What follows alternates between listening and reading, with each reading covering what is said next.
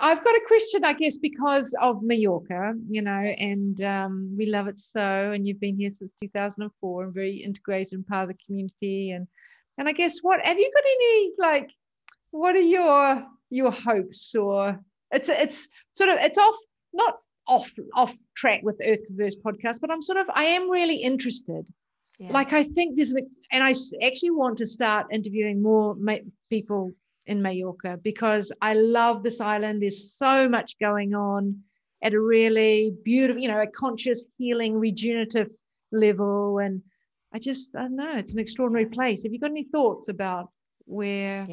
Yeah, It? definitely. I mean, it's still surprising how this old reputation, no, from the party island and Ballermann and Magaluf, is still very dominant in many people's head. I still know quite a bit of people who say I have never been on Mallorca because of this, there's all Ballermann and all this party going on, party scene. And this is going on for true.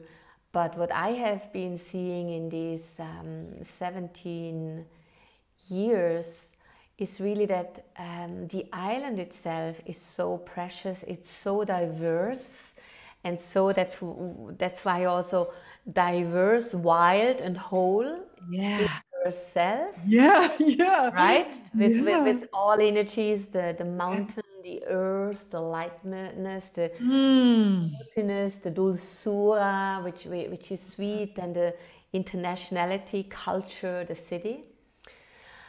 But then especially I feel, and I think we have been talking about this when we first met, is that in the last 6 to 8 years, the island has attracted so many conscious people who made a conscious choice.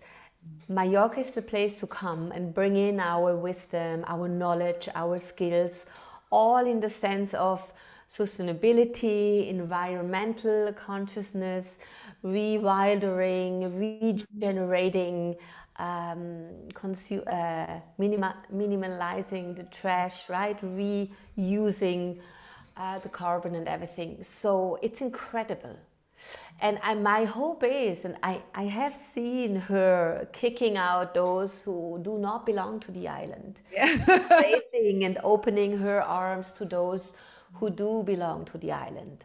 So I have a big vision and a hope and total faith that this island is gathering and is having already the people who live here for many, many years or just came recently, that we are taking care of her, and we will somehow, use her resources and work with the tourism that is life giving also, as we have been seeing now in the last 14 months when it was missing.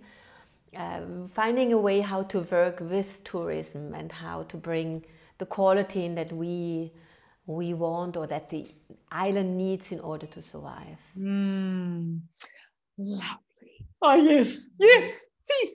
Yeah, actually, I love the word, what is it? Hospitality comes from hospice and healing, which is interesting, isn't it? Like, I think, how can we reframe that tourism hospitality, industry? Yeah.